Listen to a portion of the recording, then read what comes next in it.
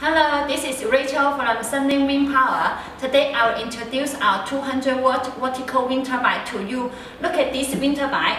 The blade is used the PP and fiber material. It is strong and durable and make the longer life of the wind turbine. And also the design of the blade is the resistant type. It is high pulling torque. It will make the wind turbine with low startup wind speed and low RPM. It makes the wind turbine performance more excellent in the low wind speed. And you can see here is our generator. It is very big enough to make the power generation is very excellent. And the wind turbine is widely used for supplying power to the street light system, monitoring system, and small family power supply. If you have any question of the system design, you can contact me anytime. Thank you.